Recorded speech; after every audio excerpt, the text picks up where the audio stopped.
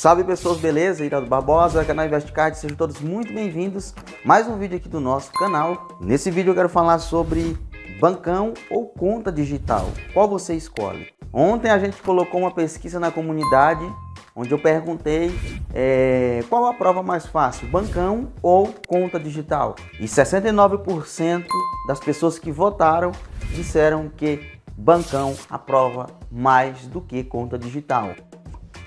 É mesmo, é? 23% disseram que conta digital aprova mais do que bancão. E 8% desse percentual disseram que nenhum dos dois.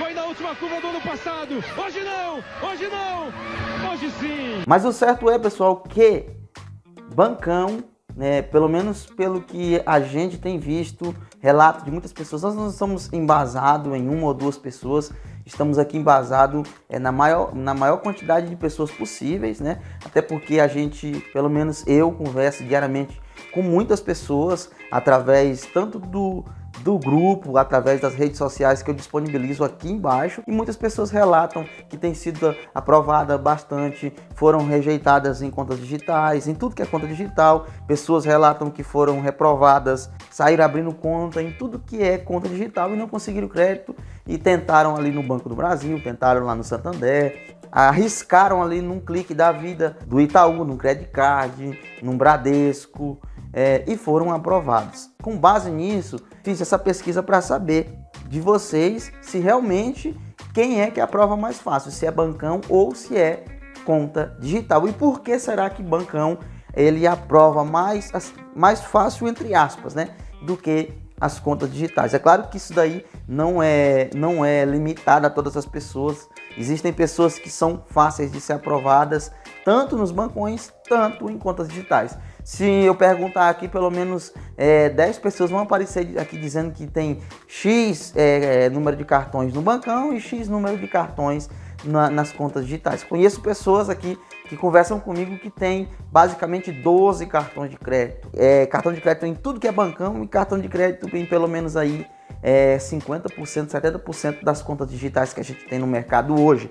Mas o que de fato faz um bancão dar mais crédito do que as contas digitais é muito simples, é o lucro, né? Afinal de contas, esses bancos eles têm lucros, um lucro exorbitante, conforme vocês podem ver nesse vídeo aqui, onde eu falei sobre os mais lucrativos de 2019. Portanto, eles têm, né, a bala, eles têm assim um pouco de confiança, credibilidade para abrir crédito para novos clientes, porque eles têm de onde tirar.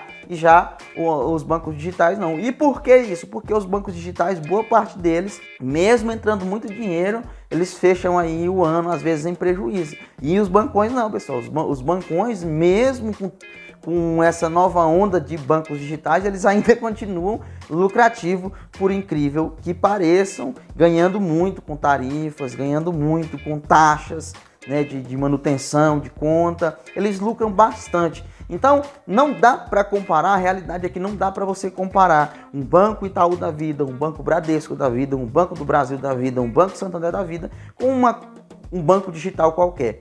Eu vi uma matéria hoje que o Banco Inter, ele chegou aos 6 milhões de correntistas, pessoal. 6 milhões de correntistas é muito pouco.